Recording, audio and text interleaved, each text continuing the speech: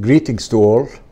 I would like to give you a proper scientific background to the problem of climate change and the relationship of electromagnetic radiation to climate change and even carbon footprints to climate change, because this is an important problem that we have to deal with in future smart cities. We always think of smart cities are being ecologically sound when we have a zero carbon footprint, because we think that the carbon gases, they are the main problem causing global warming. And so we try, if we decide to take away all cars, all types of combustion engines from a city, we will have an ecologically sound, friendly city. The problem here is not that. We have to look at it in a different way. Electromagnetic radiation itself is an even greater problem in relation to global warming and climate change than carbon emissions, because any wave that moves like that creates heat, and everybody knows that. You create heat with microwaves. So here, the source with which you create your electricity is irrelevant. Whether you create it through solar energy, whether you create it through wind energy, or any conventional means, the result at the end is electricity. So the result is the same. So the result has nothing to do with the way you produce electricity. It is the harmful effect of electromagnetic radiation on the body and its heating effect on the climate that is the main problem. Now, the Earth has electromagnetic radiation.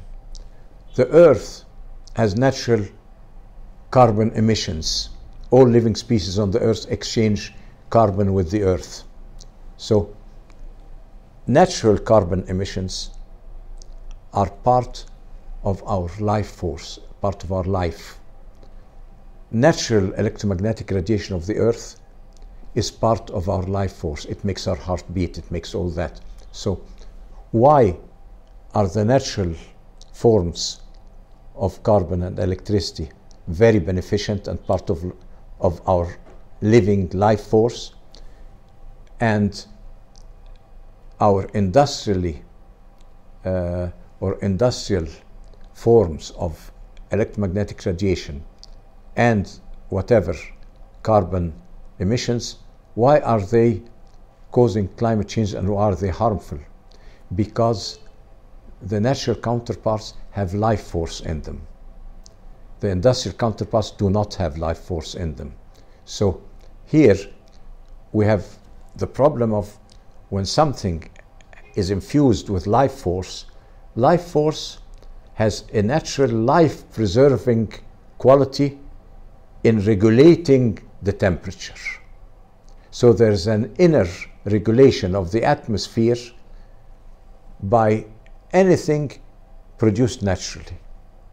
But industrial production of electricity and carbon emissions does not have this inner regulation, and they produce global warming and contribute to negative aspects of climate change. So we have solutions. We are not speaking pure theoretical science or through experiments. We have worked on cities in Switzerland. We have worked on two areas, Hamburg and St. Gallen, Hirschberg and Appenzell, and the people were plagued by the harmful effects of electromagnetic radiation on humans, animals and plants, and we put our BioGeometry solutions infusing life force into the electromagnetic radiation of the areas, and as a result 60% of health symptoms were reduced. Nature became totally different. It became healthy. The animals in the forests returned, the migrating birds returned to the areas, the cows started giving milk properly, and in the whole areas, for example in Hamburg, epilepsy, which was very prominent in the area, was reduced to zero, and many other health problems sort of disappeared. And the most important thing, with the reduction of inner stress in living species, what happens is you have a change in psychological attitude.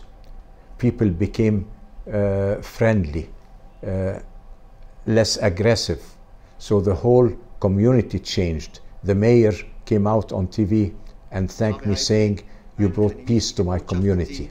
So when we look at future cities, smart cities in particular, we have to connect with the life force of the earth. We have to look at the earth energy patterns of the earth and the underwater patterns of the earth, and then adapt our planning to the earth energy patterns, so that we infuse all aspects of the city with life force from the earth, so the city grows out of the earth. And then what happens? We can add layers of technology, but they are added on a sound, natural, life force bearing base. In ancient times, communities always thrived around water wells, lakes, rivers, because there they connected with earth life force. So we have to rethink the way we plan our cities.